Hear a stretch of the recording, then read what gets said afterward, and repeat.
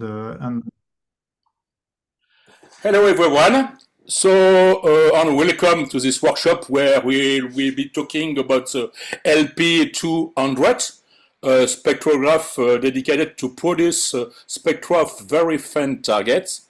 This workshop will be presented by François Cochard, director of Shellac Instruments, and with a guest star, a special guest star this evening, Robin Leadbeater, who will present the very first result on supernovae he did with this spectrograph. And this workshop is recorded, and the replay will be available tomorrow on the Shellac Instruments YouTube channel. So now it's time for the first talk with François presenting this new spectrograph.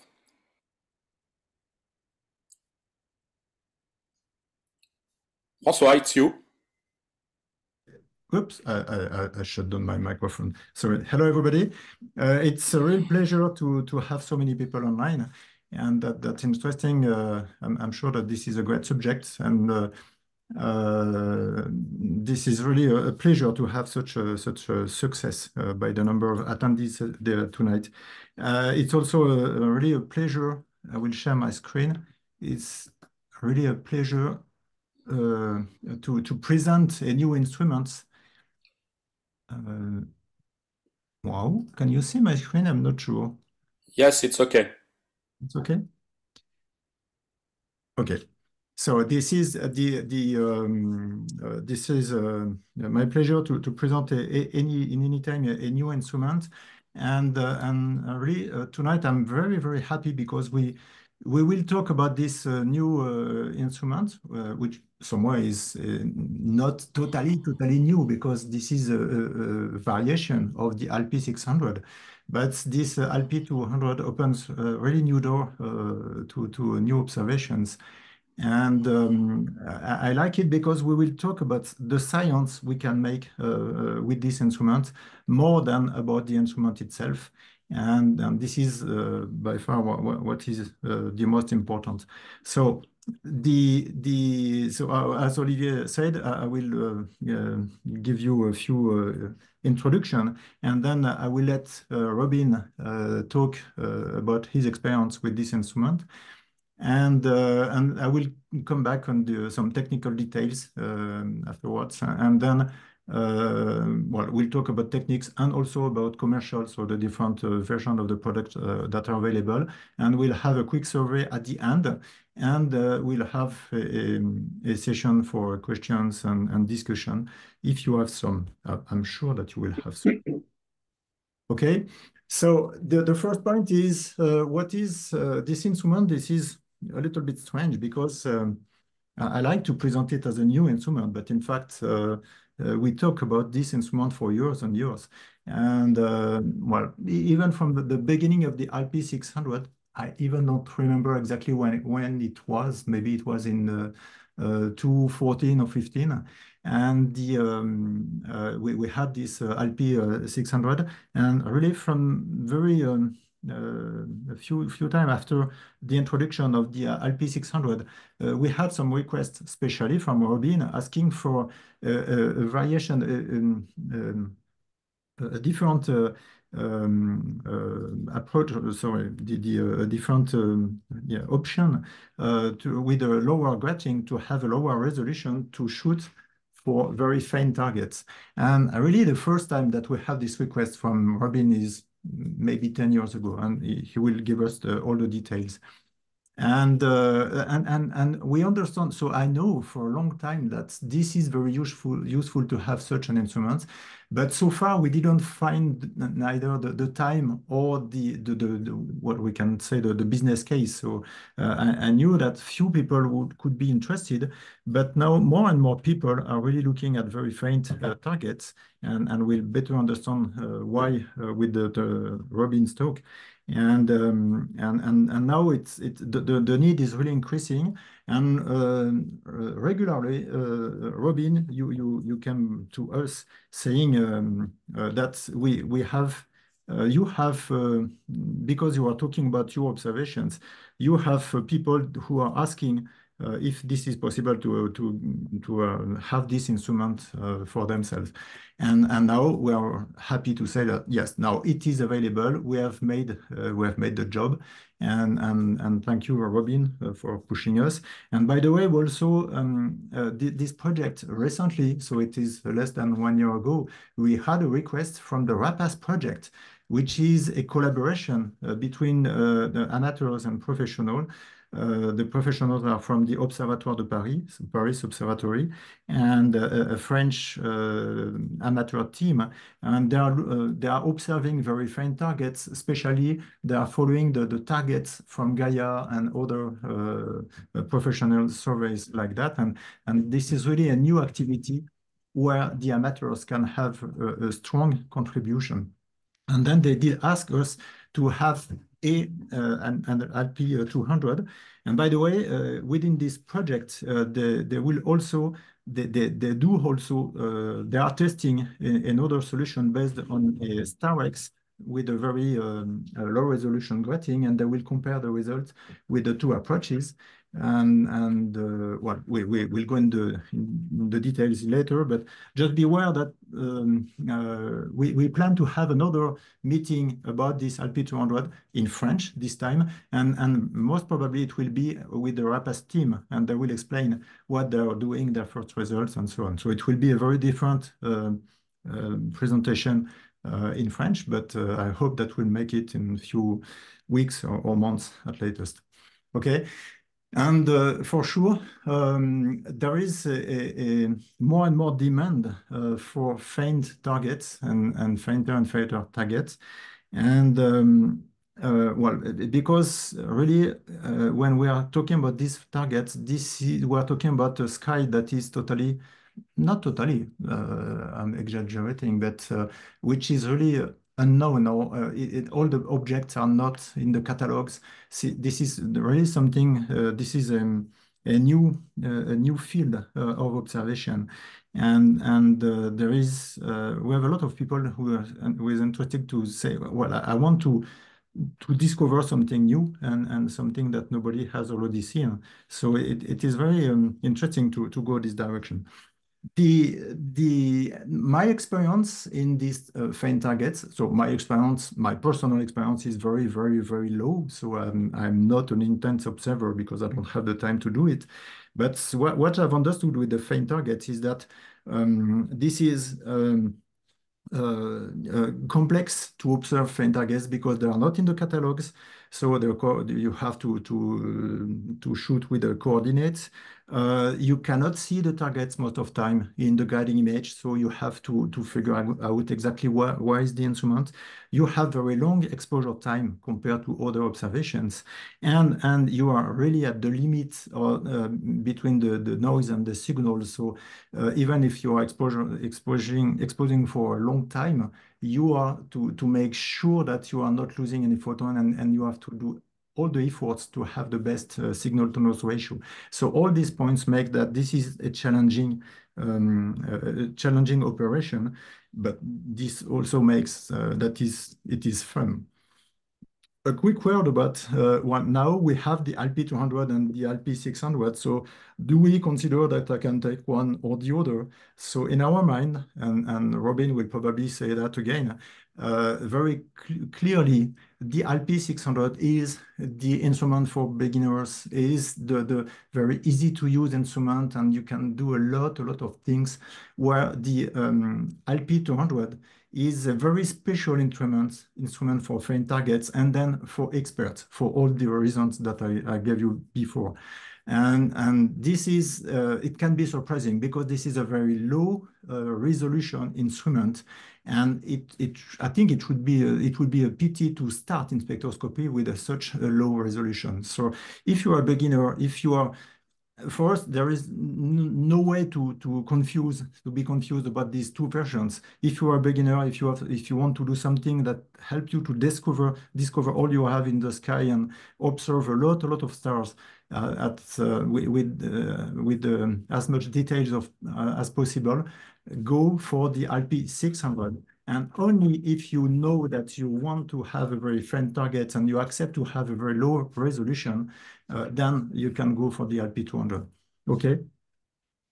And now, well, I will give the mic to Robin. And again, this is really a pleasure to have Robin. Robin, so we know each other for a long time, for many years. For me, so he is a spectroscopist. He's a British spectroscopist for years and years, and is very experienced. And he spent a lot of time in these faint targets. He will talk about that, of course. For me, he's also the guy who is so active on all the forums and all the distribution lists. I don't know how you do that, Robin.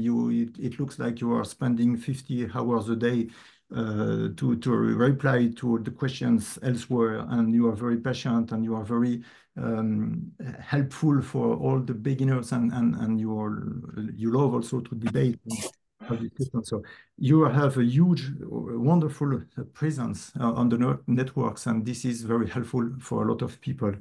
And by the way, you also the guy who did invent, I don't know if it is the right word, but you did invent the star analyzer, the 100 and 200, and so which is a way to start in spectroscopy with a very cheap solution. So you are an incredible guy, and this is really a pleasure to have you to talk about this instrument and so more. Of course, this is your baby, so I'll let you the microphone. Okay, thanks very much, Francois. That was a very, I'm turning red with that introduction, I think. Okay, well, hello, everybody. This Zoom meeting business is new to me, so if there's any technical hitches, they're my fault. But what I'll do is, if I can share my screen, I'll start the presentation. Oops, direct.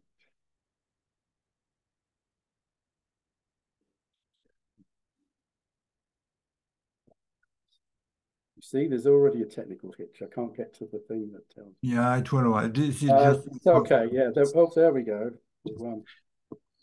Well, yeah, Robin, sorry, just by the way, we didn't say that. If you have questions, please put them on the chat, and we'll look at the chat during Robin's presentation, and we'll keep the questions for the end. And well, that's it. So go ahead. Yeah, I'll get to this. There we are now. Okay, so everybody can see the screen. Okay, that's lovely. Okay, so as Francois said, although this is the Alpy200 is a new spectrograph for Cheliac.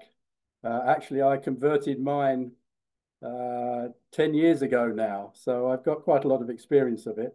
And my conversion is very similar to the Cheliac version, and I've done some tests, and they are effectively identical in what they can do.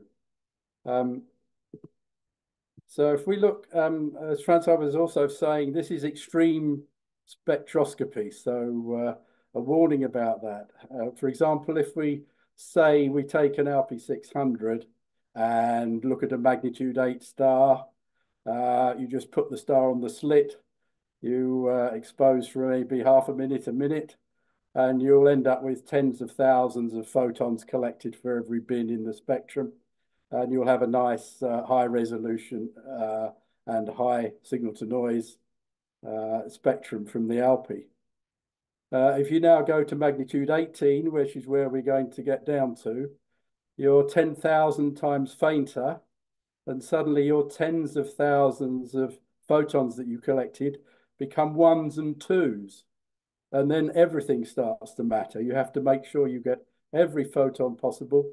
Things like sky brightness, the noise from the sky background, the camera noise, transparency of your atmosphere, your seeing, how well you focused, how well you're guiding, how you reduce that data, all become critical to get down to that level.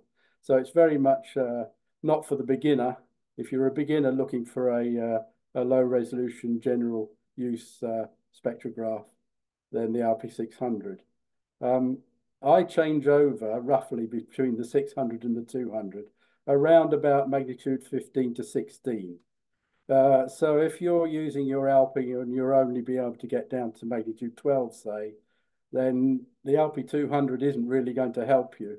You need to have a look at your technique and get your Alpy600 down at low signal to noise, but down to sort of 15 and 16, and then think about how you would use the Alpy200. Of course, the other thing is we're getting this higher sensitivity partly by lowering the resolution and concentrating the spectrum more, and also the 200 line grating, the course of the grating, the more efficient they are. So we're getting in the Alpy200, we're getting the higher sensitivity by reducing the resolution, and that's the price we have to pay. And this example is an example of a bright star, RW Cephei, magnitude 7.4 at the time. And this is a very high signal to noise ratio spectra. So what I'm showing here in blue is what you would get with an Alpy600. And then in black, what you would get on the same star for the same exposure with the Alpy200. And you can see a lot of the detail, the fine detail that we have in this yellow hypergiant star disappears when we go down to the Alpy200 resolution. So if what you're looking for is that sort of high, this sort of fine detail in the spectrum, then you're not going to get it with the Alpy200, and that's the price we pay. So really, the Alpy200 is optimized for very faint targets near the limit of detection, and that's at low signal to noise ratio. And it's really for objects which have strong broad features that show up in these very low resolution spectra.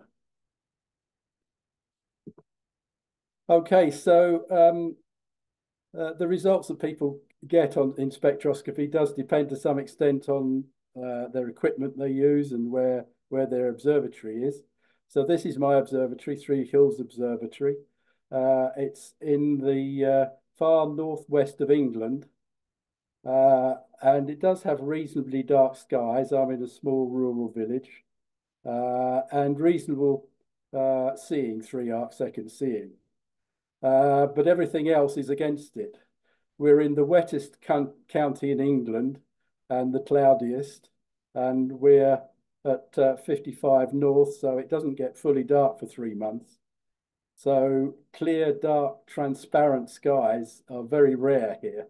So I don't get much opportunity actually to use things like the Alpy200 to its maximum. But over the years, I've got some what I think are pretty good results with it. This is my observatory.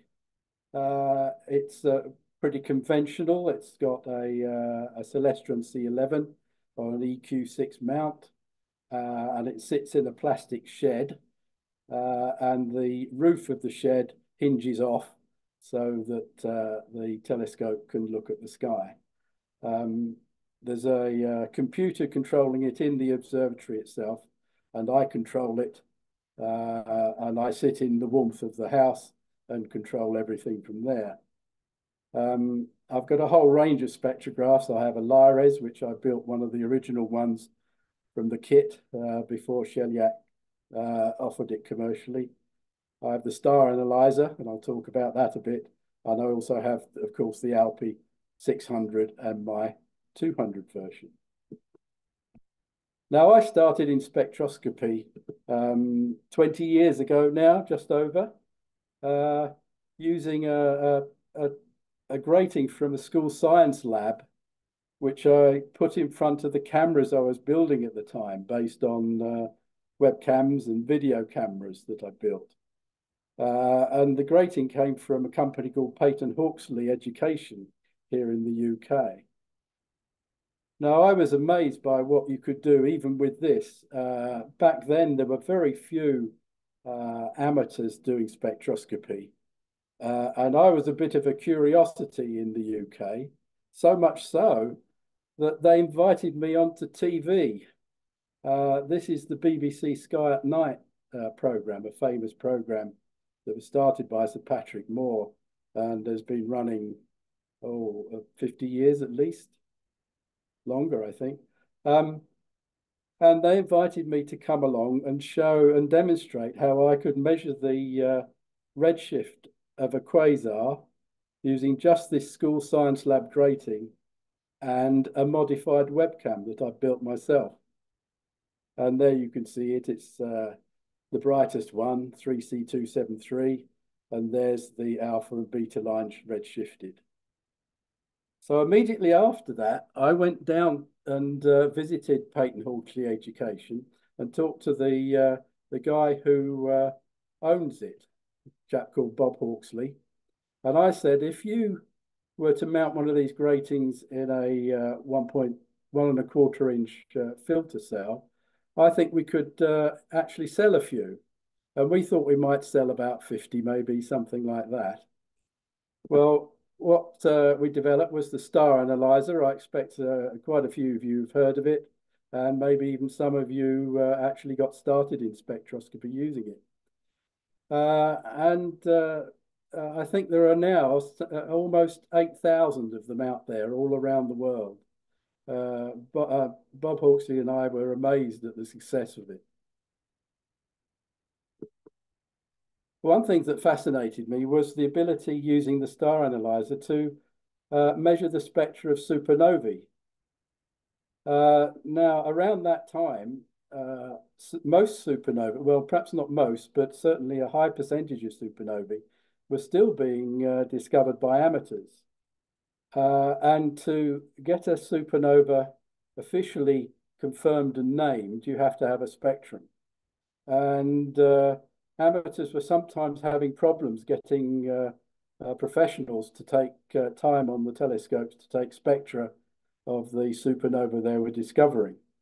So there was some interest from the supernova hunting people as to whether it would be possible for amateurs to do this work instead.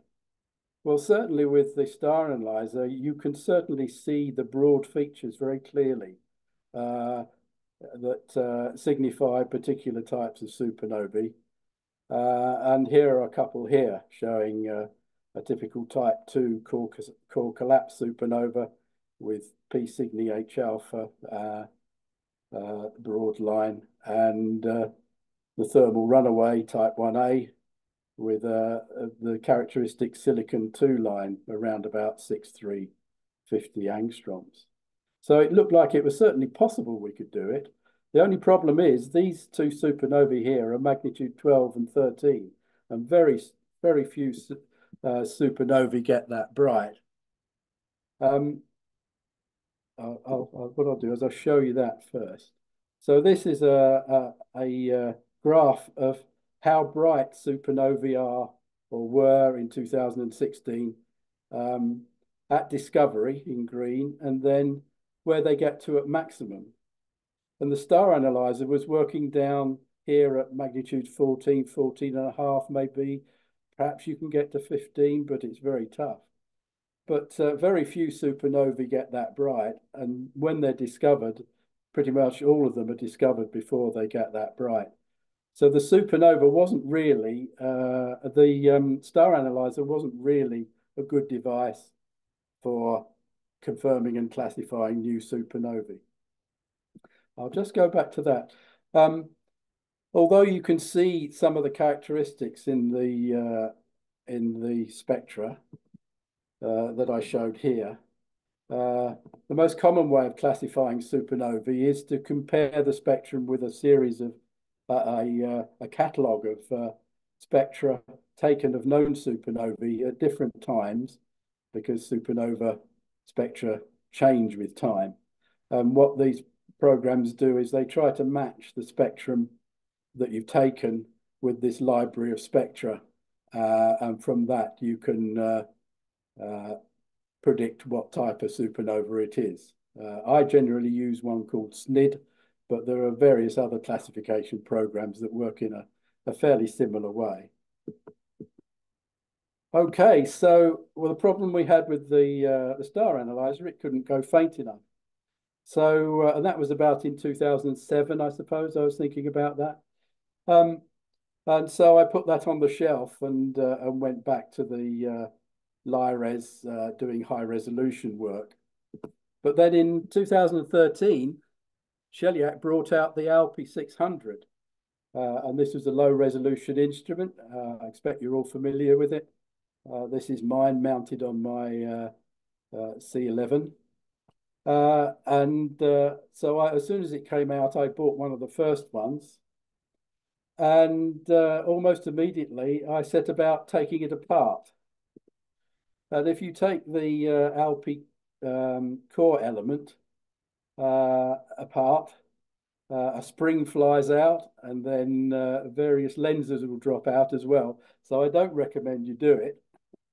But what you find is, I don't know if I can put a mouse there. Yeah, here, there's a tiny cylinder of glass with a chamfered sloping face on it. And then that sloping face is a diffraction grating. And that's the grism. And that's the bit of magic that produces the spectrum. Now, I knew that that grism was made actually by Peyton Hawksley. So I went back to Bob Hawksley and said, would it be possible to make a grism, but instead of putting the 600 lines per millimeter grating on it that you put for the Alpy, could you put a 200 lines per millimeter grating like you do for the Star Analyzer 200? And I said, maybe I've got a good idea, and maybe if it succeeds, perhaps Sheliak would buy a few and make a version of the Alpy with the 200 grating. Well, that was 10 years ago, and Bob Hawksley is Bob Hawksley's son, Tom, has now taken over the business. But I suppose he's actually now getting a bit of his money back for making one for me. And this is what the difference is. At the top here, this is the standard 600 line per millimeter grism in the standard Alpy. And this is the one I put in my Alpy.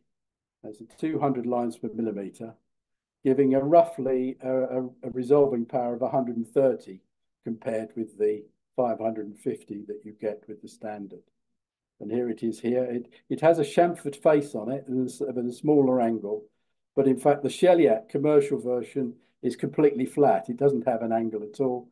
And that gives a more linear wavelength calibration. So that's better in that respect. But that's the only difference between my Alpy and the Sheliak Alpy.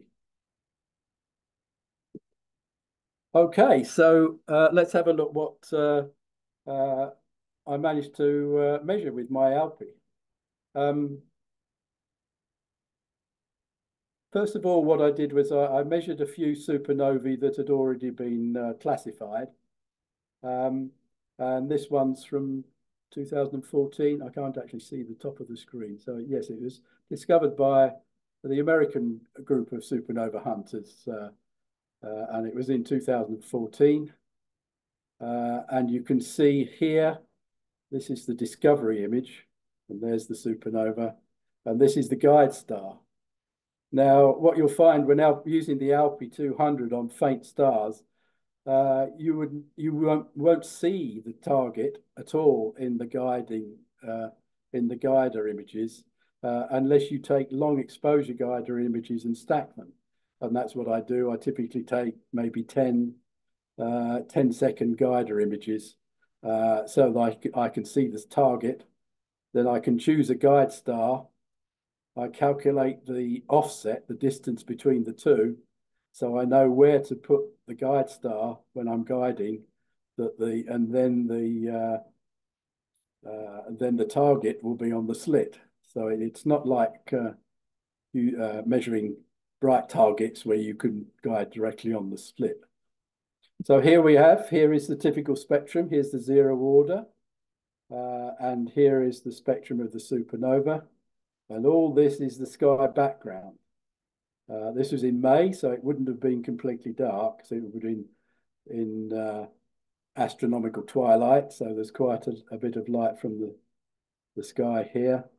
These are air glow lines from oxygen. This is sodium. And then possibly you can just about see some bands. These are OH emission bands.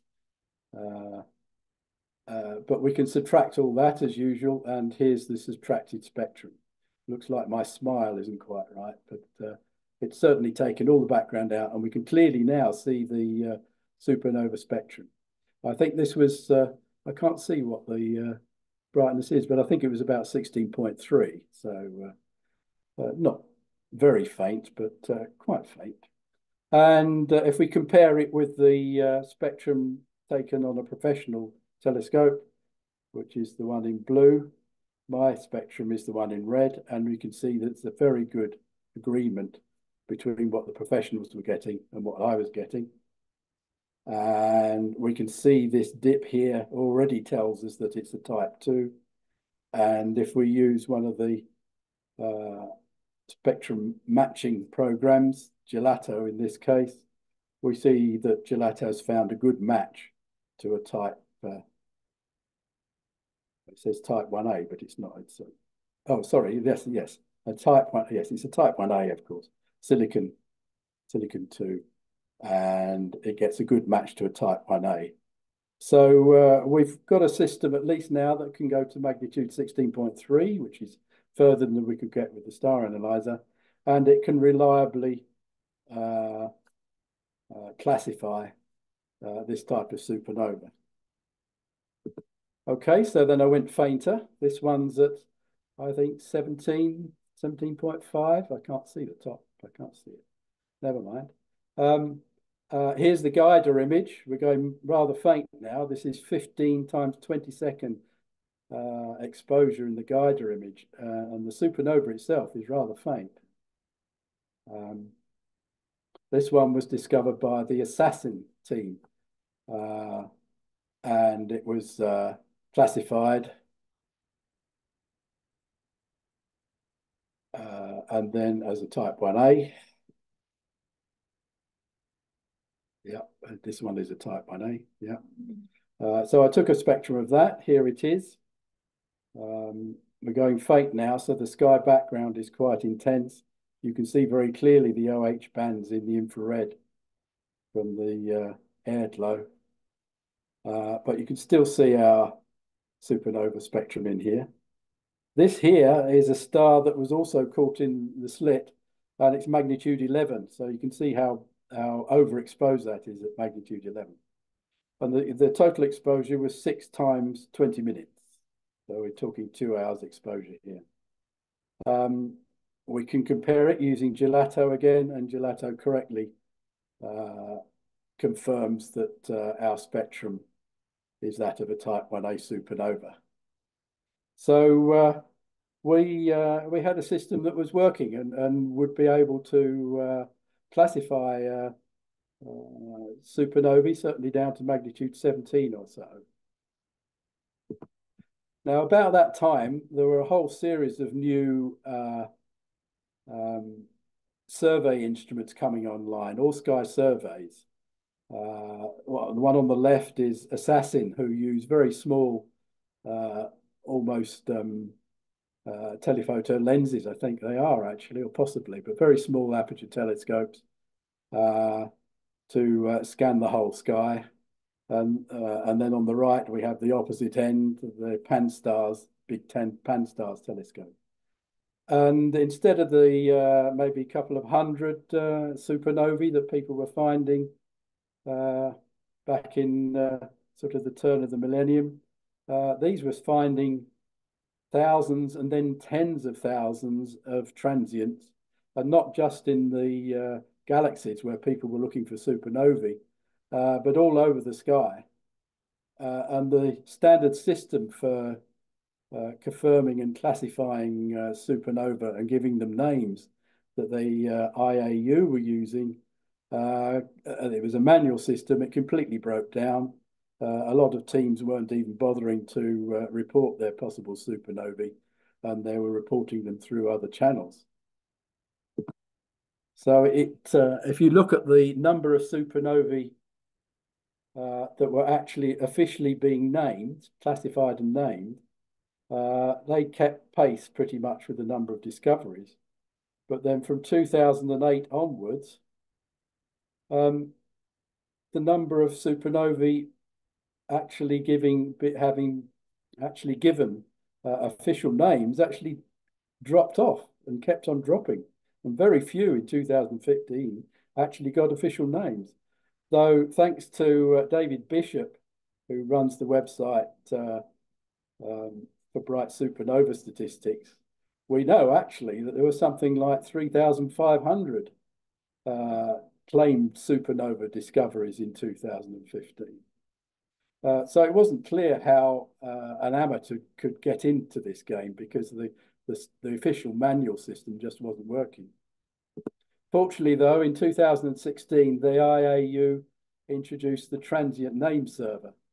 And what this is, it's a fully automatic system where anybody who discovers the transient can upload the information about it onto the website. And then anybody who takes a spectrum and can classify it can also upload their spectrum and give it an official classification. And interestingly, though, this is really for professional astronomers, but they allowed amateurs to participate mainly because they were still discovering transients, so they could log their transients. But I signed up for an account, and I found out that we were also allowed to confirm and classify them using spectroscopy. Now, at that time, I don't think any professional would have thought that there was any amateur capability, and they wouldn't have been able to do this.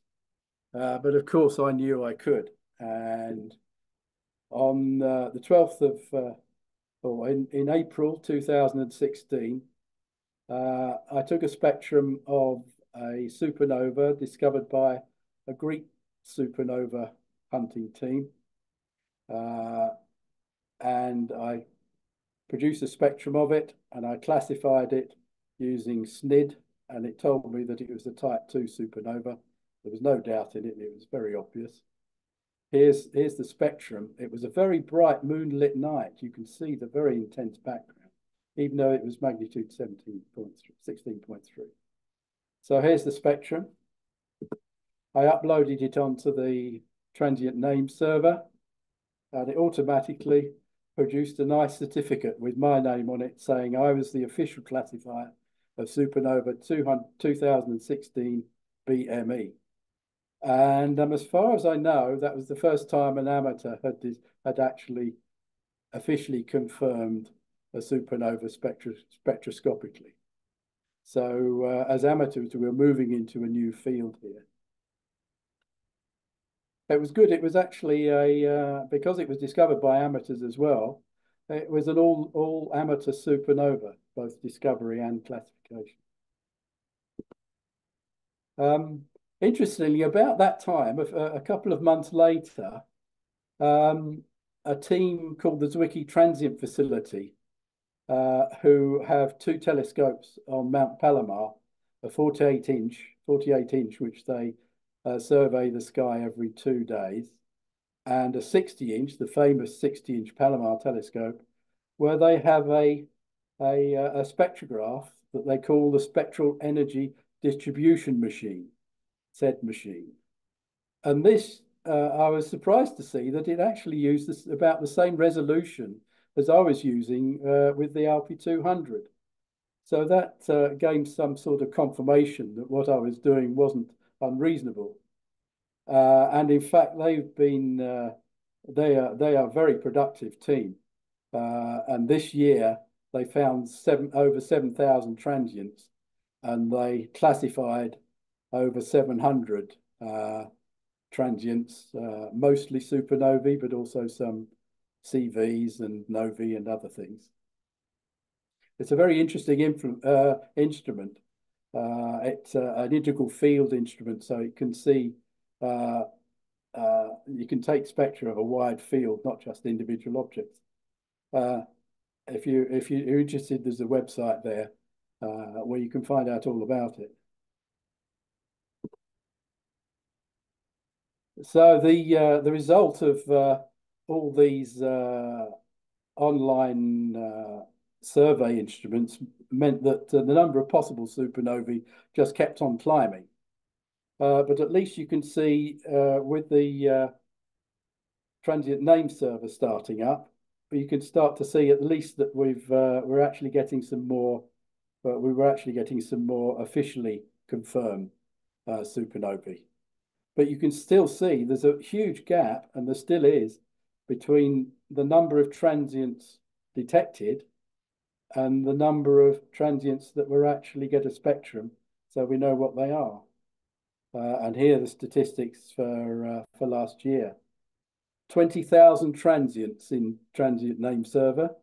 12,000 of them are near named galaxies and therefore could quite possibly be supernovae.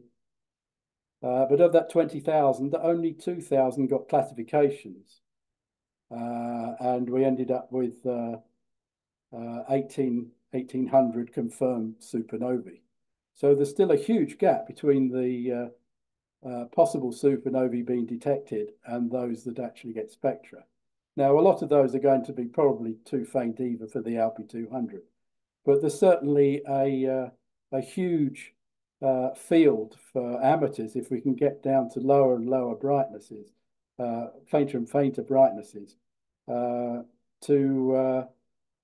do some more confirmation and classifications. Now, if you are thinking of starting to do the same as I did and uploading spectra to the transient name server and classifying things, there's some important points that you should follow. It's an automatic system that it's aimed at professional astronomers. There's no checks on what you put into it, so it's not like adding spectra to BESS, for example, where there's somebody checking to make sure your spectra are good, or new classifications are sensible.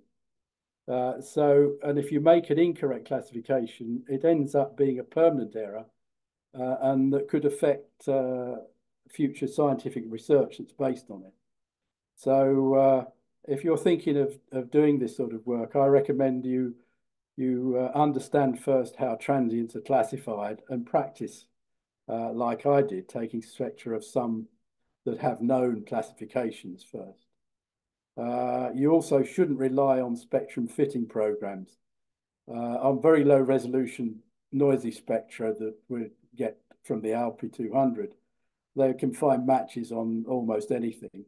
So you have to check to make sure the result is sensible.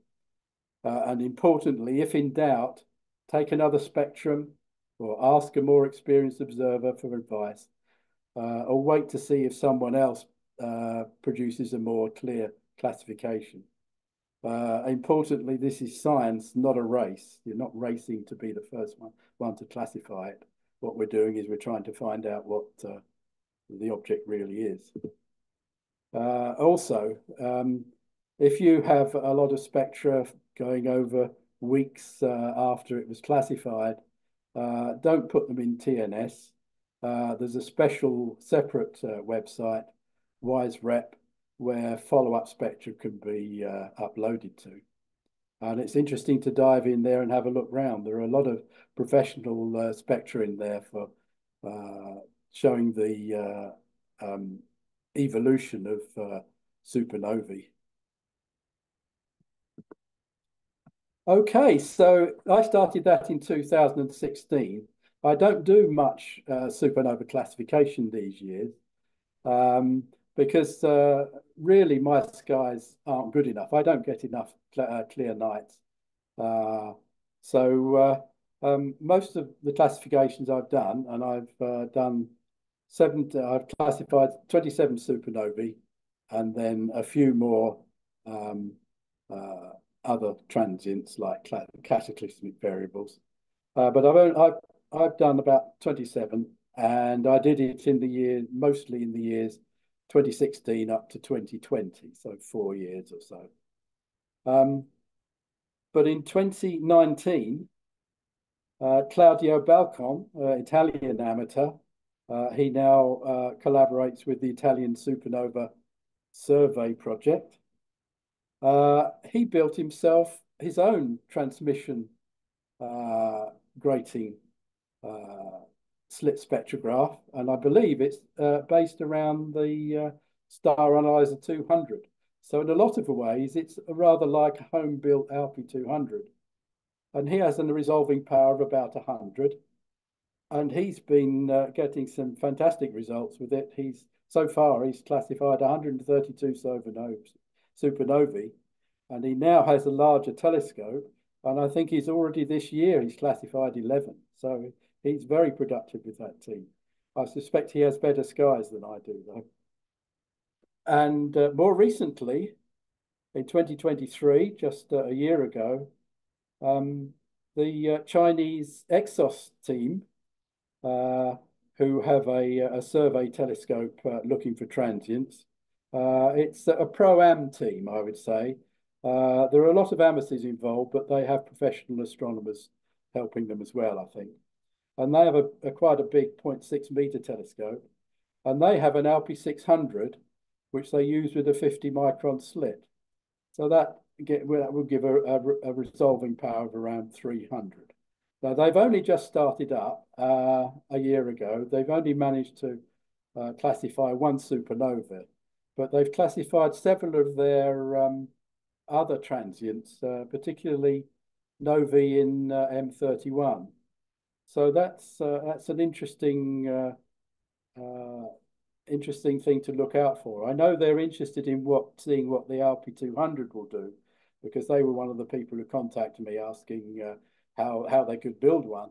And I said, well, you'll have to convince Sheliak to bring it out, and now they have.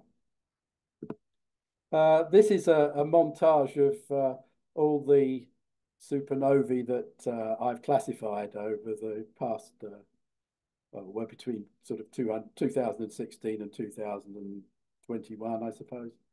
You can't really see them, but what I'll do is I'll pull out some interesting ones. This was an early success back in 2016. This is a supernova discovered by Ron Arbour. Now, Ron Arbour was one of the famous supernova hunters in the UK. And he has, I'm not sure how many he had to his name. Sadly, he died a couple of years ago.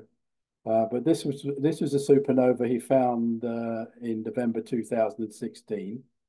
It was magnitude 18, so that was the faintest I'd ever been so far.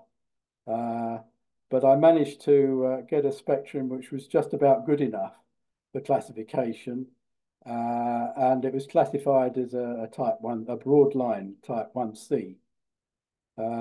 Now, I took the spectrum, and Ron said, well, no, don't upload it yet, because I'm hoping that I'll get a professional spectrum taken. Well, he wasn't able to get a professional to take a spectrum, and it was starting to fade, so I uploaded my classification. And I'm pretty confident that it's correct. And in fact, if you try some of the other classification programs, it comes out with the same conclusion, that it was a type 1C. So without this spectrum, this supernova would never have been confirmed and been given its name. So Ron, I remember, was quite pleased with that. Oh, this is an example of how fast amateurs are able to react to discoveries. This was a supernova discovered by the Italian Supernova Survey team. They discovered it on December the 17th, 2017, and they discovered it at 1955. They put it on the transient name server 2032, just half an hour later. And I started taking a spectrum 2 hours after that, and I put my classification I reduced it and put my classification on TNS at 1:30 in the morning. So it was just 6 hours between discovery and classification. And this was another fully amateur supernova discovery and classification. Oh, this was another one where time was important. This was discovered by the Assassin team, and I got an email in the afternoon of the 5th of February 2018 from one of the members of the Assassin team saying, we found this, what we think is a supernova, and it's in the same field that the Kepler Space Telescope is looking at, which means that if it is a supernova, we will have a fantastically detailed light curve, very precise light curve, right from the point of the explosion. And they wanted a quick classification. Now, I looked out of the window and it was cloudy. There wasn't much prospect of any breaks in the cloud either. But I set up the equipment and pointed it in the right direction. And I was really lucky that we had about a 15-minute break in the cloud. I managed to find the supernova, get it on the slit, and take a single 10-minute exposure before the clouds rolled in again. And that one 10-minute exposure was good enough to do a very good classification and say it was a type 1A supernova.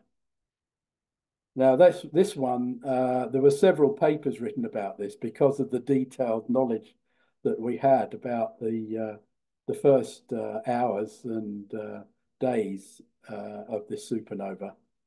And in fact, it even made the headlines in the Sky and Telescope. And in most of the papers that were written about it, I get credit for being the first person to take a spectrum and classify it. So that was nice. This was an unusual one. This was another type 1C. This is magnitude 16.5. I took a spectrum of it and classified it.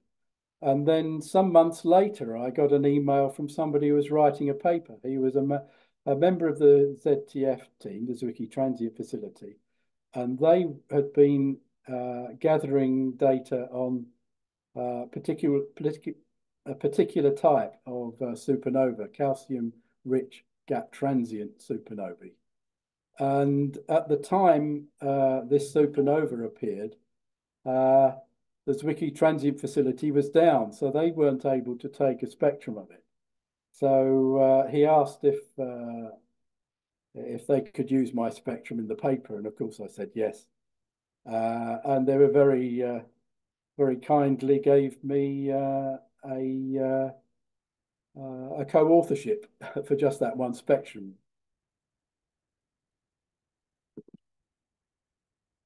Now, supernovae don't always do what you expect. This is a supernova that was discovered by Koichi Itagaki, who discovers a lot of transients. I don't know how he manages it. But it was discovered on the 22nd of October 2018. I classified it when it was down at magnitude 16.5, soon after discovery. And I classified it as a oh, actually, that's a type 2. I classified it as a type 2. And then I forgot about it. And then I was surprised to find a couple of months later that it was still increasing in brightness. Now, type 2 normal supernovae normally reach maximum brightness in a week or two from discovery, and then they fade. So this was something odd. So I took another spectrum just past maximum when it was brighter at magnitude 15, and then another one when it had got back to maximum magnitude 16.5 a few months later. Now it turns out that this isn't the normal type of type 2 supernova, which explodes, which is a red giant star like Betelgeuse, for example. This was produced by a blue supergiant, and it was similar to the famous supernova 1987A, which exploded in the Large Magellanic Cloud, the brightest supernova in modern times. And of course, there were papers written about this, of course, as well. Though I didn't get a mention this time, but I was the person who classified it first. Now, of course, if you have a bright supernova with the Alpy200, you can keep following it for a long time. And this was SN 2017 EAW. It got up to magnitude 13 at maximum. And here's its spectrum as a type 2P. I didn't classify this one, somebody else did, but I took a spectrum when it was bright. Then I took another spectrum with the Alpy200 when it was down to magnitude 16. And another one when it was right down at magnitude 18. So you can see with a sensitive instrument like the Alpy200, you can follow supernovae, in this case, for a year. And here is its spectrum a year later, and you can see it's totally different from the spectrum when it exploded. And here's the spectrum in more detail, that year-old spectrum. You can see I've annotated some of the lines. And you can see that you can still get a good fit to a type 2 supernova, even after a year's time. Okay, so that's some of the supernovae that I've looked at with my version of the Alpy200. But of course, supernovae aren't the only thing that are faint in the sky. And another object, which is a nice target for very low resolution of the Alpy200, are quasars. And here's a set of quasars that I've taken all over, with redshifts all over 7.3, so ranging from 7.43 to 7.45. So we're looking back to a time when the universe was only 10% of its current age. And of course, the redshift means that what we're looking at in the visible was way down in the ultraviolet originally. And what we're seeing here, this peak here, is the Lyman alpha line. But instead of being down at, I'm not sure what it is, 1200 angstroms, it's up at around where we would expect the hydrogen alpha Balmer line to be. The wavelength's been stretched by a factor of 5.5. Now these are, as well as being very distant, they're rather faint as well. And I've given the G and R magnitudes for these. It's obviously quite a bit brighter in R, which is this range, compared with G, which is here. But they're in red are the spectra that I took, and I've overlaid them in grey. These are the spectra taken by large professional telescopes. And you can see a good agreement between the spectra I'm taking and the professional spectrum. So I think that's pretty remarkable, particularly this one, which I think is the faintest and most distant object certainly I've ever taken. And I doubt actually that any amateurs have taken spectra any deeper than this one. It's G magnitude 20 and R magnitude 18.4. Here it is here. Okay, so that's my version. I've been doing some work with Sheliak's version. They kindly let me have one to test.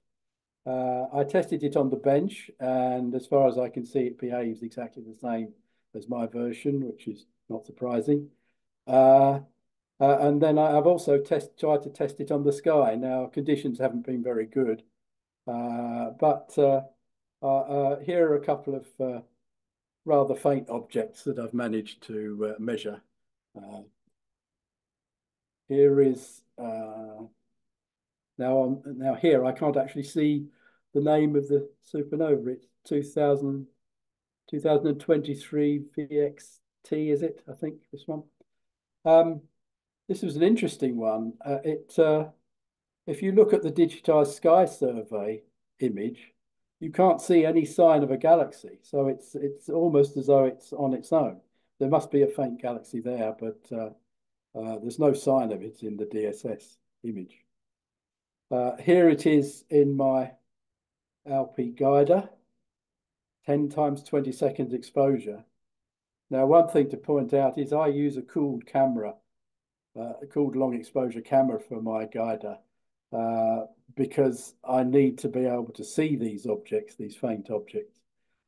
So I can measure the offset between the supernova and the star I'm going to use as a guide star. So I measure the X and Y offset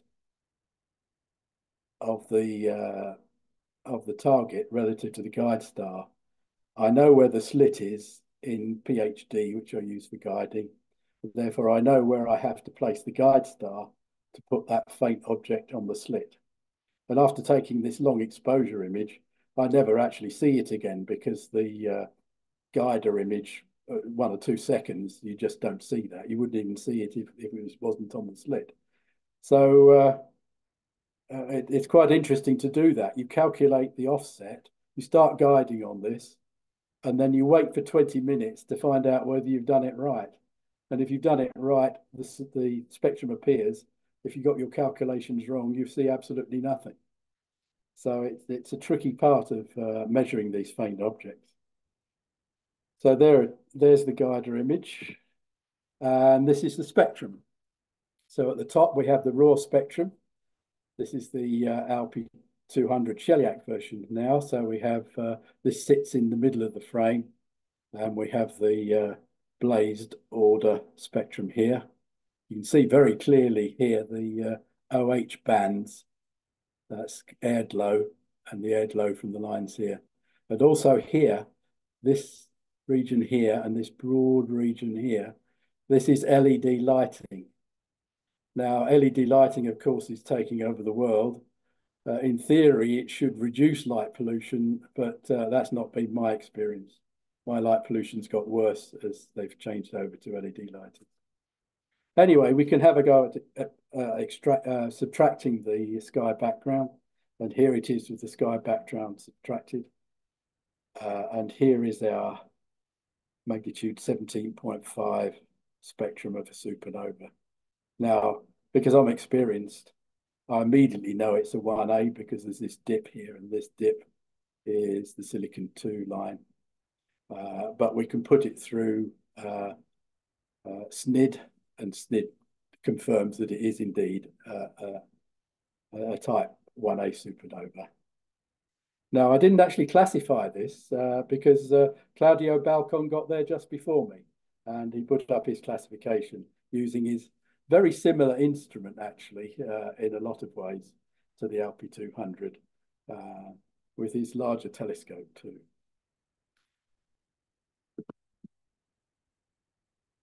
Okay, so this is another one. I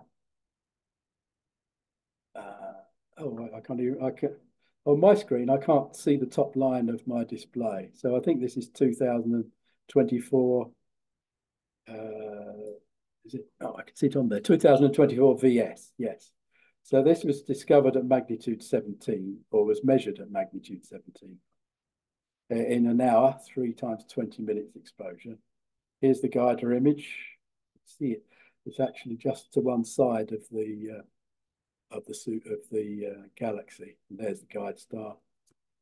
There's the spectrum I got, and it was good enough to classify it as a type 2. Now, actually, this is the second spectrum I took.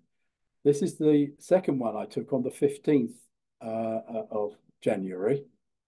I took one the night before, and I can show it there. This is the one I took the night before. So I did a 90-minute exposure, and you can see there's not much detailing. There's perhaps something happening here around about hydrogen beta, and it has a blue continuum. So I had a pretty good idea what it was, that it was going to be a type 2. But it wasn't good enough to classify it. So I took a second spectrum. That's the one I've just showed you, and you can see we've got this feature here, but also the feature emerging here, which is at hydrogen alpha. So that was good enough to classify it as a type 2 supernova. Now, I didn't know, but actually both Claudio Balcon and the Chinese Exos team were also taking spectra of this object. So this is the earliest one. This is the first one I took, which was not good enough, too early to take a classification, because these features in type 2 supernova develop slowly. So this one was good enough for a classification. Then the Exos team had taken another spectrum just a few hours later. And there's their spectrum. And it's a bit later. And you can start seeing the features develop more. And they were able to classify it as a type 2 as well. And then finally, last was Claudio Balcon's. And the features have developed even more. Now, although he was the last person to take the spectrum, he uploaded his to the transient name server first. So he gets the credit for, correctly, gets the credit for the classification. But what's interesting here, we have a comparison here between the three teams. The only three people amateurs taking spectra of supernovae. And this is my one with the Alpy200 R130 with my 11-inch telescope, 60 minutes exposure. This is the Exos team with their Alpy600 with a 50 micron slit, resolution about R300. They're using a 0.6 meter telescope, 24-inch, and their exposure was 180 minutes, 3 hours. And finally, Claudio Balcon's was with his home-built spectrograph, R100, his 16-inch telescope, and a 4-hour exposure. So he really was dedicated with that one to get that spectrum. But it's interesting to see that all of us were able to classify this supernova without any difficulties. So it's an interesting comparison, I think. Finally, something with the Chiliac version of the Alpy200, which isn't a supernova. This is a magnitude 17 galaxy.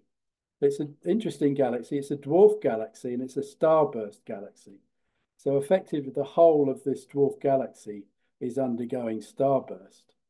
And the interesting thing about it is, if you look at the papers on it, what's happening, this galaxy is accreting metal pore material from the surrounding intergalactic, the surrounding medium surrounding the galaxy, from the intergalactic medium.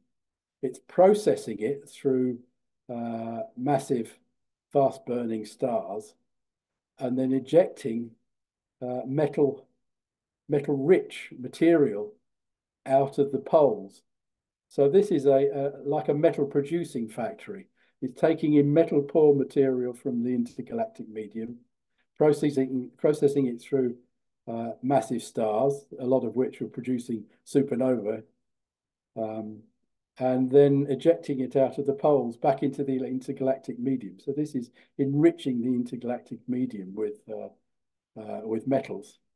And you can see it's a starburst galaxy from my spectrum here, very clear strong emission lines, the expected lines you'd expect to see from a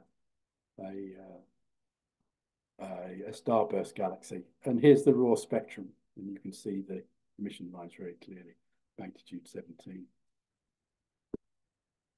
Okay, so that brings me to the end of my bit of presentation. This is a few links. The top one is to my observatory website. The second one is to the BAA gallery with my name on it. So these are the interesting observations that I put up there. And you'll find a few more of examples taken with the Alpy200 as well as other spectrographs. And finally, all the spectra I take, hundreds of them, thousands now, all go into the BAA spectroscopy database, so you can go and download them from there. So I'm really looking forward to finding out what people can do with this instrument, because I've had a lot of fun with it, and I think I think people can do even better than what I've managed. So back to you, Francois, I think.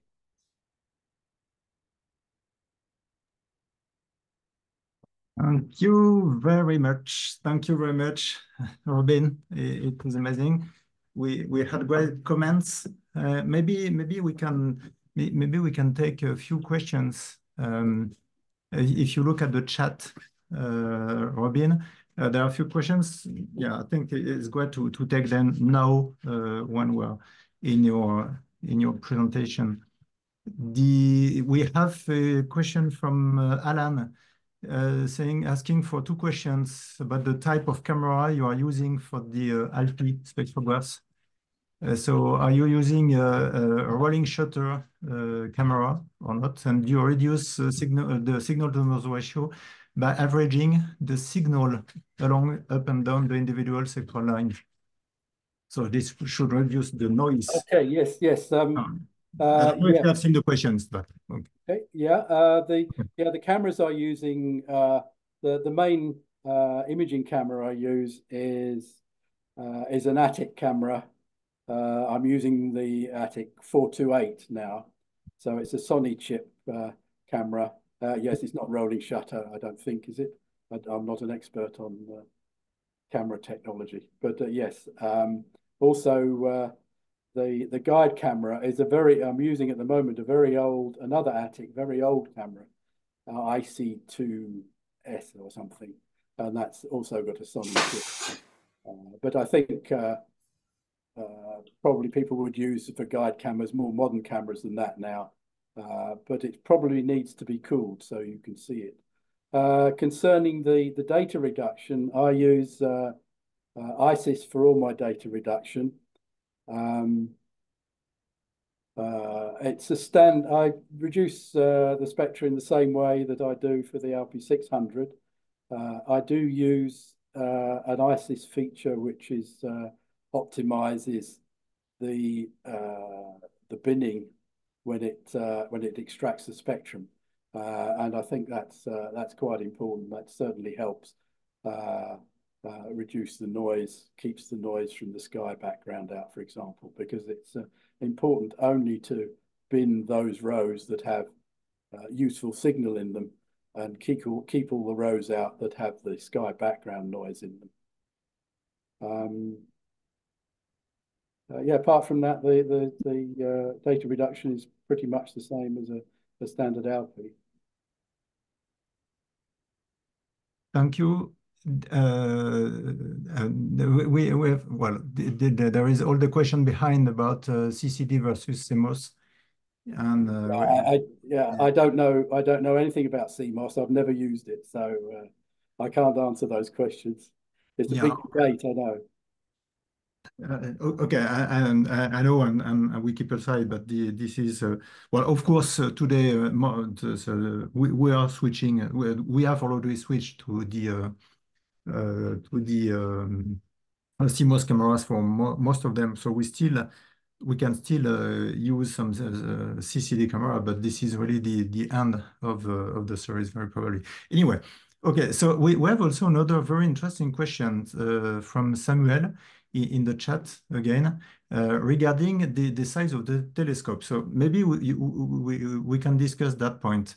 So they have a 14-inch telescope, and they say, so should we continue to use the Alpy600 for faint targets like planetary nebulae and use a 50-micron slit, or so do we have to increase the slit and keep the Alpy600, or?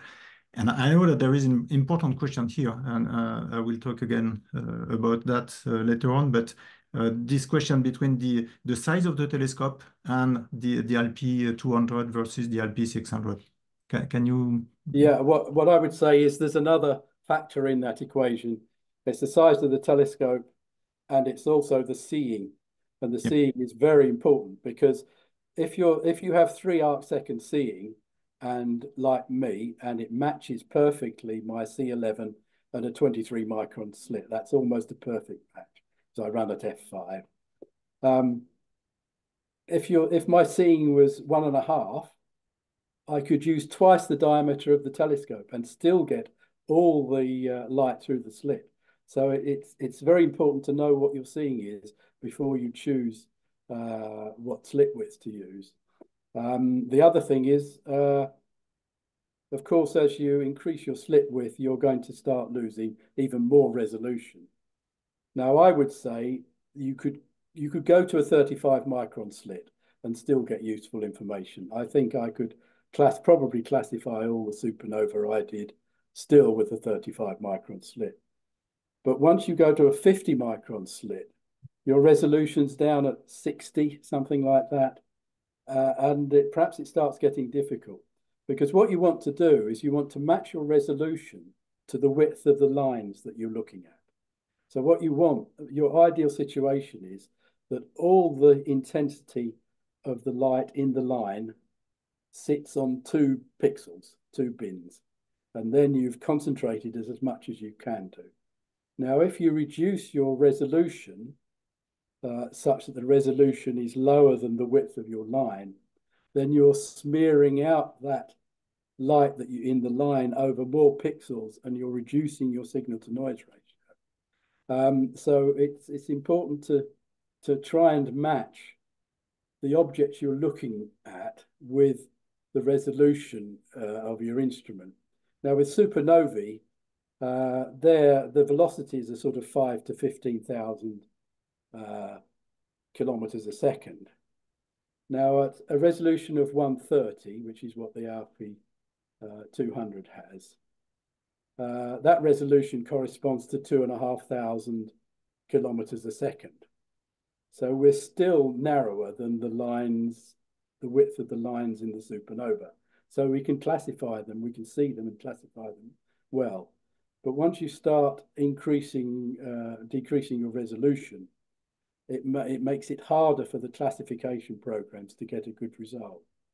So the answer is I don't know where the balance is.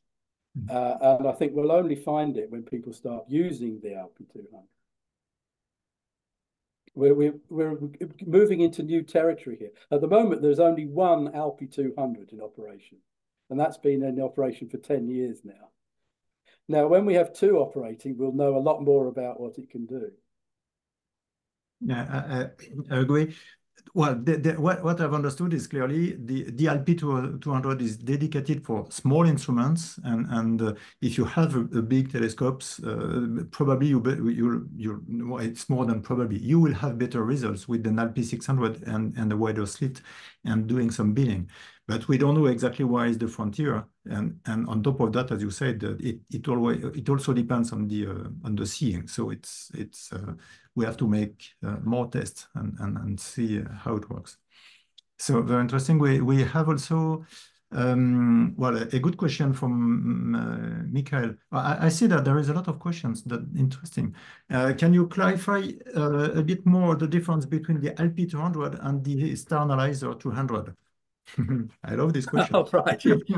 I think I have I did produce a slide, but I can go through it. The disadvantage of the Star Analyzer is that you can't keep the sky background out. That's the big disadvantage. So you see all your light pollution and the galaxy and all the other stars, and the spectrum you produce is completely diluted against that background. So that limits how deep you can go. Also, because you're not normally guiding Star Analyzer spectra, you have to take shorter exposures and stack them, which means you can't go as deep as you can with a slit spectrograph. Now, you move to a slit spectrograph, that removes nearly all the light pollution, certainly probably 90-something% of it, because you have a slit. Therefore, it keeps out most of the light pollution. So you get rid of most of that problem. And also, because you have a nice guider, you can put the star on the slit and you can keep it there. And you can keep it there for 20 minutes at a time, and you can expose for 4 hours if you like. And that allows you to go deeper. Now, that's the Alpy600. Now, the Alpy200 takes it another step. What we're doing there with the Alpy200, we're concentrating the spectrum onto as smaller area of the sensor as possible. So we're maximizing the signal relative to the noise produced by the camera. Also, by moving from a 200 grade to a 200 grating, from a 600 grating to a 200 grating, we have a more efficient grating, because if you look at diffraction gratings, the coarser the grating, the more efficient they are. So we actually gain efficiency, and that's the other step that the Alpy200 takes. So in terms of sensitivity, we have star analyzer, low resolution, not very sensitive. Alpy600, much better resolution, also better at on faint targets, because you can keep the sky background out. And then the third step is the Alpy200, where we have higher efficiency, better signal to noise, and we can go even deeper. Maybe I'm not sure if everybody online is familiar with the Alpy architecture and the star analyzer architecture. So for me, the big difference is the star analyzer is the grating only. So we put the grating in the converging beam of the telescope, where the Alpy is the grating plus lenses before and after the grating, and we have a slit before. So this is why we are talking about a slit spectroscope for the Alpy, or a slitless spectroscope for the star analyzer. And by the way, the star analyzer is very, very simple. But the difference is the slit. Okay. Another interesting question regarding the guiding camera. Because there is something I've perfectly understood, is that if you are doing a high resolution spectroscopy, the guide camera is not very critical. But when you are looking for very faint targets, then the guiding image and the capacity to see your target in your guiding camera, in your guiding image, becomes more important. So maybe you may have can say something about that. And I mean, on my side, I know that our recommendation today is to use the cameras with the IMX 174 from Sony, which is the good balance between the pixel size, sensitivity, chip size, and so on. But now, if you really want to have a good sensitivity with long exposure time, maybe you have to have a cooled version. Personally, I don't know where is the limit where you can have a gain in using a cooled camera for the guiding. Yeah, I think with the reason for having to go to a cooled camera with the Alpy200 at least, is more to do with the fact that you have to be able to take an image which shows these very faint targets. Now, when you're guiding, it doesn't matter, because you can guide on a magnitude 12 or 10 star in the image, but you have to be able to see what you're trying to take a spectrum of before you start. So you have to have a camera that is good enough to take magnitude 18 or even 19 images before you start. Okay. And again, yes, this is especially critical for the low resolution. Olivier, I've not been able to read all the questions. Olivier, I don't know if you have read some. Well, you have a lot of thank you, Robin. You will. Thank you for all the thank yous. I hope you enjoyed it. Anyway, okay, so we can switch. Well, maybe to position the slit, and yeah, you cannot. Yes, you can. Well, did you try to use the plate solving to put precisely the target in the slit? So this is the question I've read quickly from Pascal Ledoux. Yeah. No, I don't use plate solving at all. I'm old school.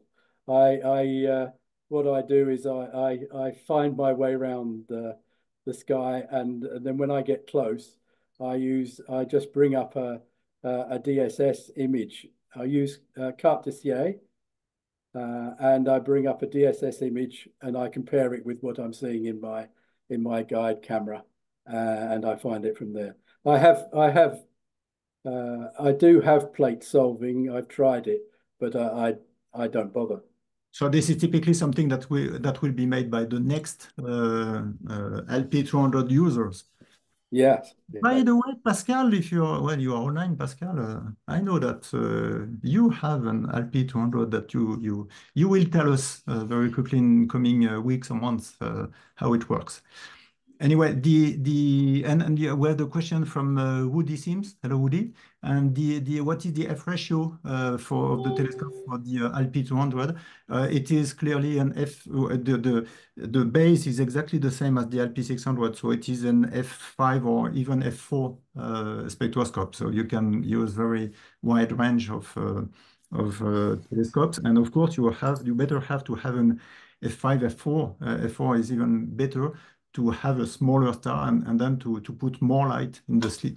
So the faster your telescope, the better. I think, well, I hope that I didn't miss major questions. Now I can switch back to my presentation. I don't have a lot of slides, and I don't want to be boring. Can you quickly tell me if you can see my screen? Yes, No? that's good. Yes, yes. Yes, Okay. yes. Just to come back on a few elements. So this is the general architecture of the spectroscope. I will not spend a lot of time on that, but you have a grism or prism or a grating. So a grism is a combination of prism and grating in the middle of the instruments, and then in the Alpy architecture, unlike in many of our spectroscopes, you have a lens before that we call the collimator lens. You have the slit, which makes the very stable source, light source, in which you have to put the star, and then the collimator beams transform the light coming from the source in a collimated beam, so parallel beam that goes through the disperser, so the dispersing element, and then behind that, so it will spread out the light depending on the wavelengths, and then we have another lens behind to concentrate again the light on the detector, but at different position depending on the angle of the ray output angle, and then you'll have the spectrum that is made here by putting the result, the image of the sources at different position, different or depending, sorry, on the wavelengths. Well, I'm not sure, but I guess that most of you are very familiar with that. And again, if you are talking about the star analyzer, you just remove this lens, you remove the slit, and you put the grating directly into the converging beam, and it will have the same result, but it will have very a strong optical limitation. So it will work, but you'll not have the same quality. And as Robin said, you'll not be able to use a slit, which is very useful to, in this case, especially to remove the sky background. Now, if we look at this system, so this is the Alpy 600, and you can see, so the slit is in this plane here. You have the collimator beam here, and you have the grism. And the grism in the Alpy600 is really what Robin showed. This is a grating put on a prism, and we use that in such a way that we are using the grating to spread out the light, but it gives also some, by diffraction, an angle to the beam.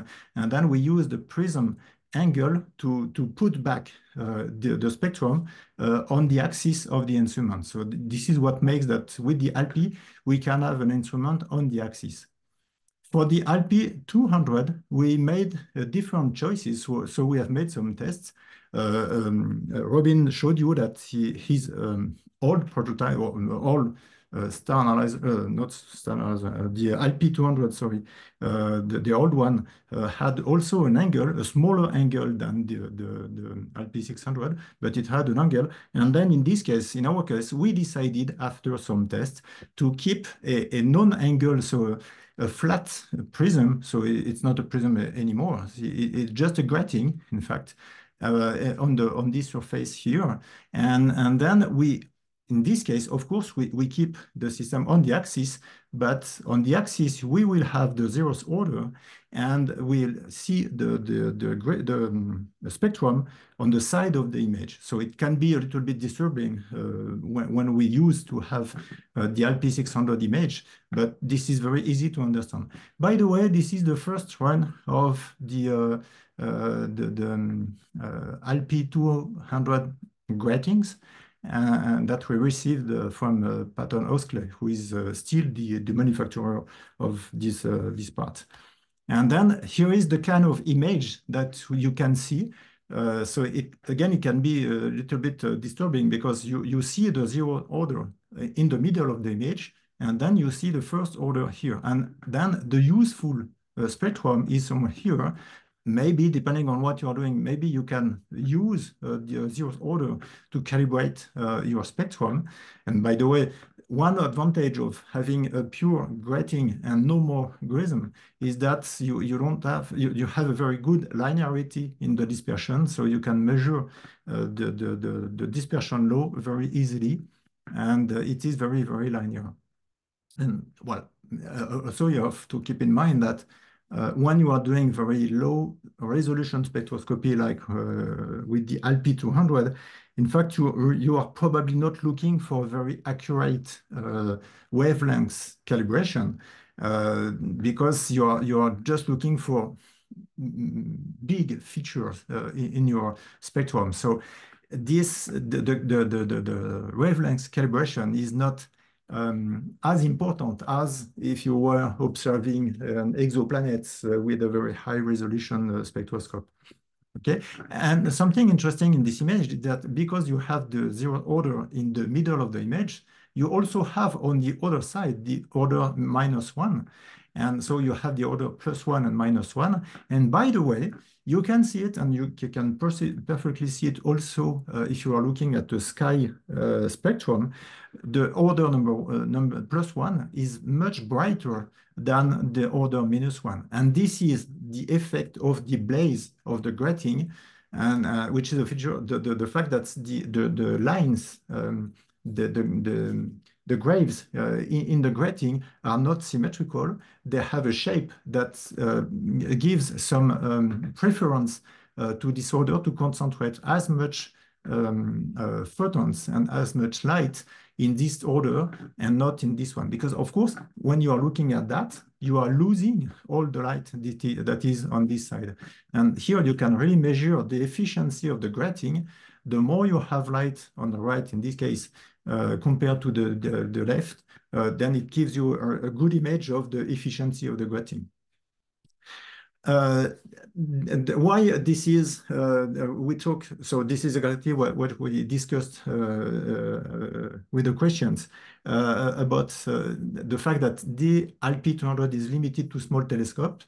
This is because if you have bigger telescopes, you have a bigger star image at the focal plane.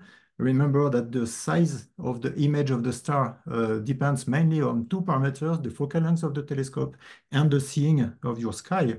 So if you have a bigger telescope, you'll have a bigger star image at the focal plane. And then if you want to catch all the photons from the star, you will have to increase the slit.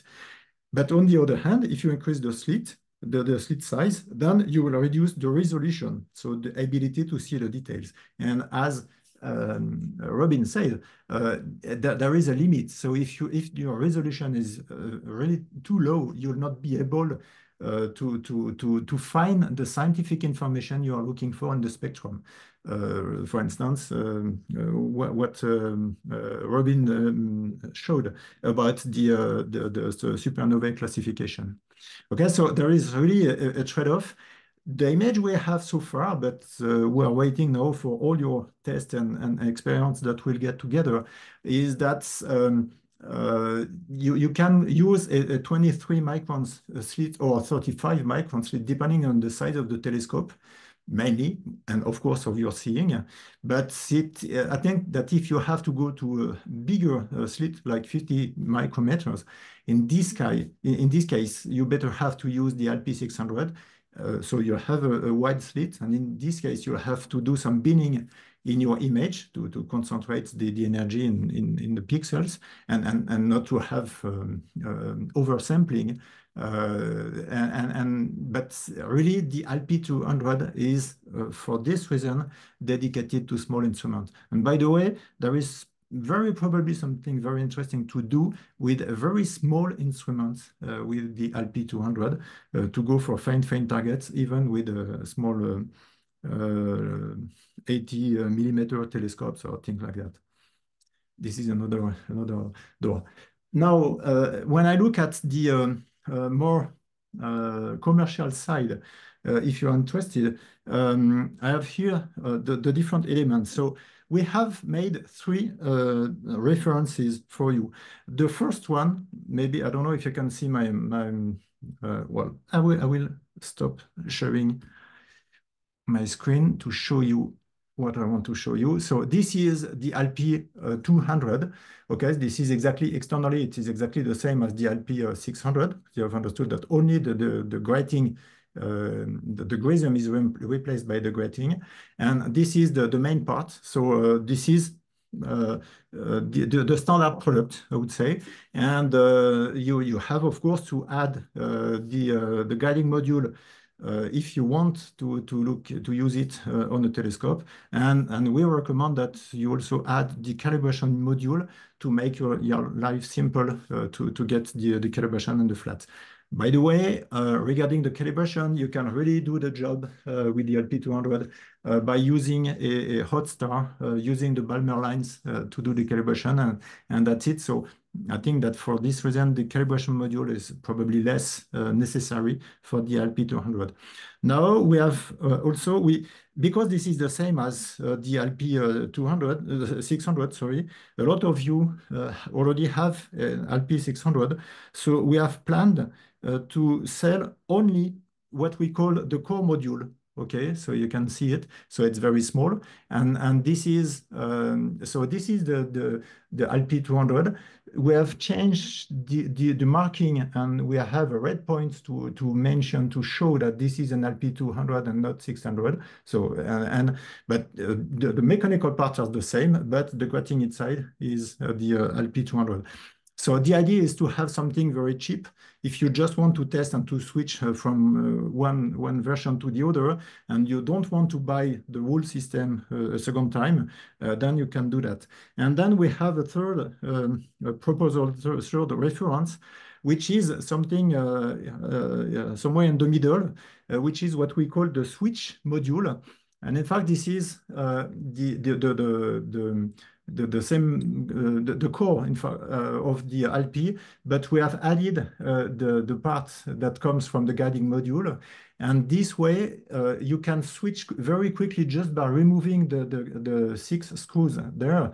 You can switch from one instrument to the other on the telescope even during the night. So if you have already an Alpy600 and if you want to switch to an Alpy200 quickly, even during the night, you can do it. Of course, it is better if you also have a second camera with your this module, but even without this module, it allows you to quickly change and without breaking all the tuning of the instruments. So you don't have to tune again all the instruments. And something important with this module that we call the switch module, and this one, which we call the core module, the small one, we have decided to sell it without the slit, because depending on what you are doing, you'll need either a 23 microns or the 35 microns. Then we decided not to provide the slit, and then you'll have to buy, if you want, separately the slit. Okay? I come back to my presentation.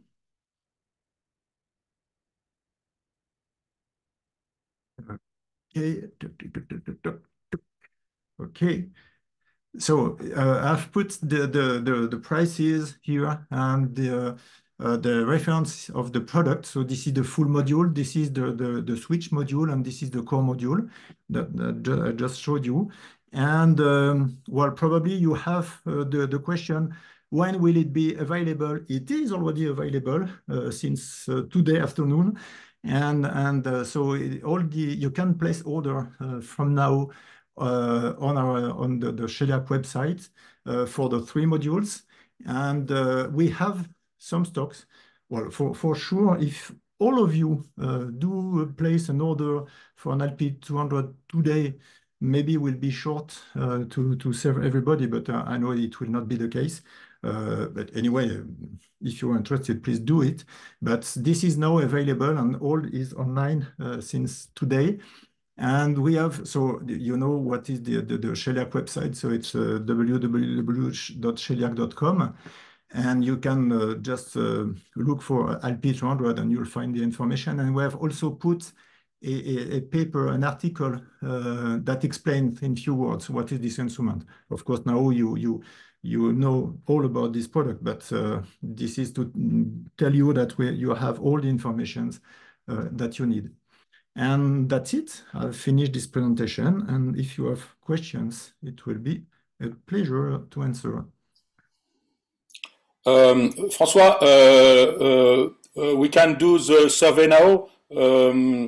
For all the attendees, we have a survey. So if you want to answer this survey, it's just five questions about the Alpy200. So I launch now the survey and you can answer. Or to answer the survey, you have a button on the bottom of your screen and you can now start to answer this survey. And by the way, thank you, Olivier. I would have forgotten to talk about this survey, which is important. And especially we have few questions. We are interesting to know what you plan to do, especially to organize our production, our instrument production. Especially, personally, I'm curious to know which version of the Alpy200 you would be interested in, even if this is not for today or next week, but tell us what is your impression. And by the way, also we'll have the result in real time about how faint targets you have been able to observe so far. That is very interesting. I don't know if everybody sees the result of the survey in real time. No, not. I will put the result after all attendees have answered the question. I have the votes for now, so I can see all the votes, but all participants can't now see the vote. I will show you after. So now we can answer more questions if you have. Don't hesitate to ask a question, even in live, or by the chat if you want. We have a question about Michael. Is an Alpy200 is a good choice for a spectra of comets? Yeah, I can answer that one. Yeah, I've used the Alpy200 for comets, which are faint, and you can see some on my BAA page. But what I've learnt with comets is the problem is getting a good fraction of the light through the slit. So small, fast telescopes tend to work better than large, slow ones. So, but have a look on my BAA page and you'll see some comet spectra taken with all my different spectrographs, which will give you an idea what the Alpy200 can do compared with the others. And we have another question from Jeff. What size and F ratio telescope you recommend for the new Alpy200 spectroscope? As I said before, the recommendation is F5, F4, or even F6. But the faster you have, so the lower F ratio you have, the smaller the image at the focal plane will be. So ideally F5, F4. And another question from Steve. How long will it take to switch between the Alpy600 to the 200 if you're using just the core module? Well, it depends how agile you are. This is quite easy because I don't know. Yes, I can stop sharing my screen.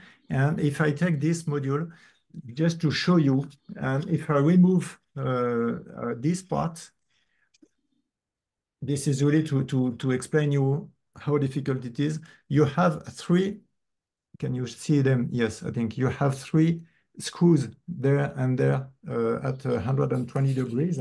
You just have to remove these screws, then you can remove the core module, put the other one, and tighten back these three screws. And you have to make sure that your orientation of your spectrum is correct. And that's it. So it really takes, well, a few minutes. Of course, the first time it will be probably more complex, but it takes a few minutes to replace it. Well, I think it can be useful really to have a quick replacement to use that because it will be faster. And again, I think it is really feasible to do it during the night. Now, on my side, personally, I think that changing the instrument during the night is a mistake, and I think it is never a good idea. But I know that some people want to do it, and they have the right to do it. I can make some practical comments there. Mm-hmm. I think the problem with just using the core module and changing it over quickly, don't you have to refocus, which is takes time with the Alpy. Yeah. Now I started just by changing the grism, and that's complicated, of course. But I soon bought the extra components so that I could do the switch version. And the big advantage of the switch version is everything stays in focus. Everything's there and you put it in. And in fact, there's another good tip that some people might know. I use a very narrow dovetail coupling between the camera and the Alpy. And in fact, I use it on the Lyras as well. And the advantage with that is you can put the camera on, you can change the camera over from one to the other and rotate it without disturbing the focus on the Alpy. And I found that very useful. Bada make a very thin one. It's only about 5 millimeters. And with my camera, I can still get focus easy. And that's been a really useful extra to both my spectrographs.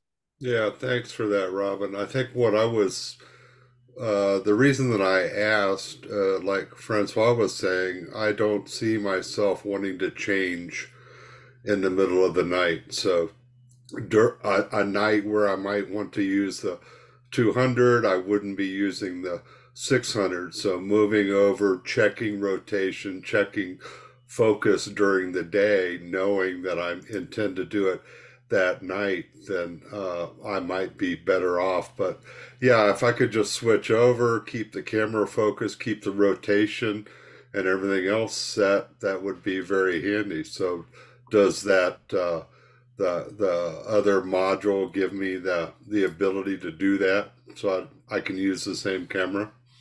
I would say start with the core element and see how you go. And I would say there's no problem buying the extra bits if you decide later to build it up. Is that right, Francois? Well, yes. Well, you know that we can sell any part of any instrument. So yes, it is true. Now this module is well, if you have the core module, this module includes the core module also. So, but anyway, I agree with you. And by the way, there is something I want to add is that this module, in fact, this is another suggestion from Robin a few weeks ago, and we decided to add it for this practical reason. And we have another question from Samuel. Can we still use Demetra for processing Alpy200 spectra?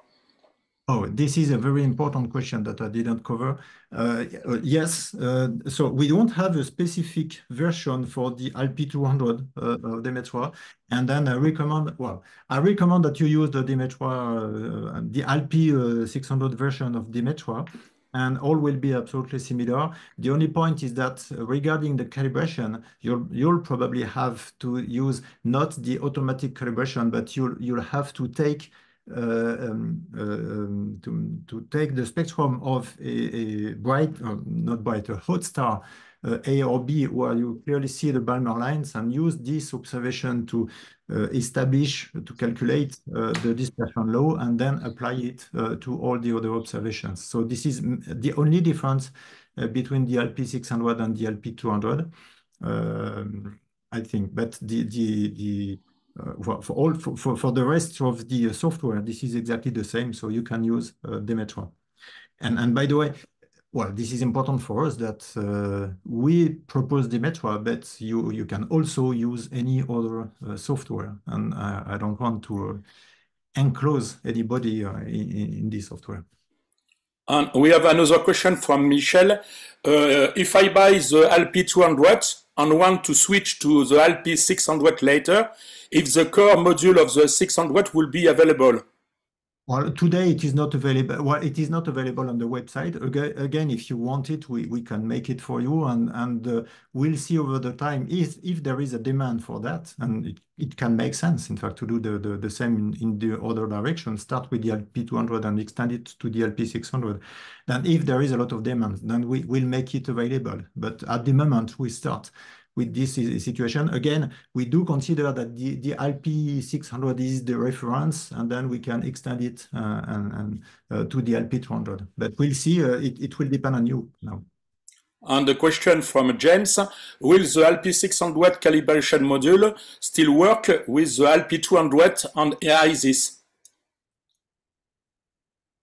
So with the Alpy200, as I said, yes, exactly in the same conditions. The only point, again, is that probably, you know that the calibration module, I do consider that, well, I can make it this way. I do consider that when you are working with the Alpy600, the guiding module is mandatory if you put the Alpy on a telescope. If you want to do some work on a bench, maybe you don't need the guiding module. The guiding module is really to be sure that you are putting the right star in the slit of the spectroscope.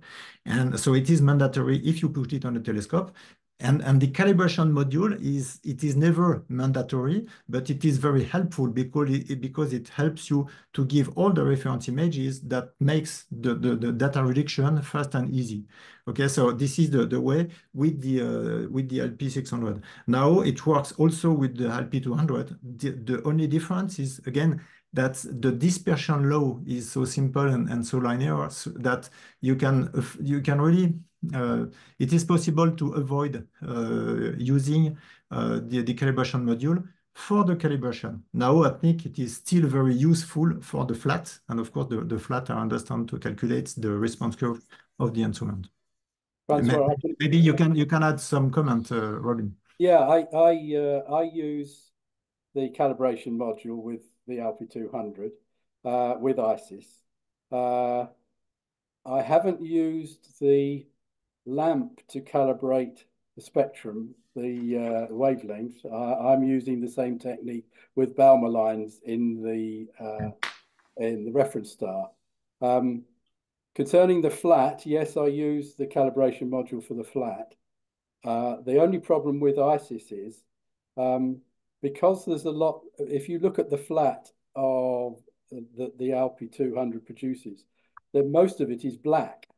Only the part where the spectrum is. And that we found that confused ISIS. And the answer was to crop just the region with the spectrum in it. So before you process with ISIS, you crop all your images so that they just contain the spectrum. And then ISIS runs fine and produces the right flat and corrects it. So that's what I found with it, and I do use the calibration module for that. Okay, thank you.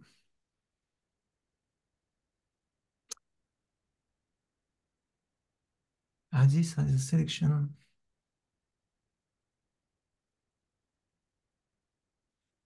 Well, ISIS has a selection for the Alpy600 calibration lines with the calibration module.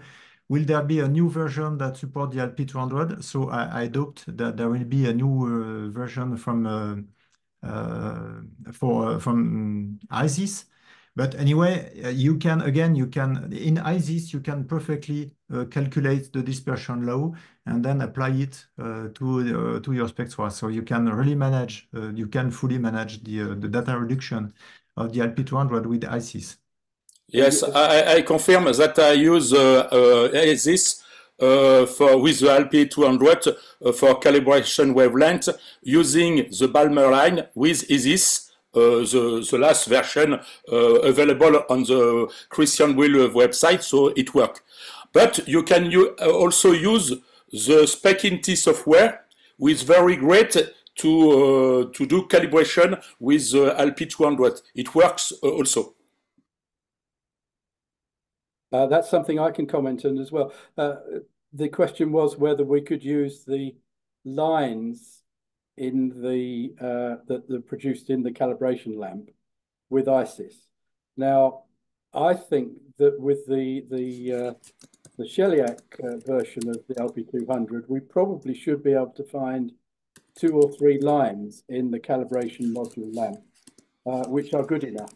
The problem is, because the resolution is so low, the lamp lines, there's a lot of blended lines, and it's difficult to pick ones out which are separate and resolved enough for ISIS to pick out automatically. So there's a question whether ISIS can do that automatically yet or not.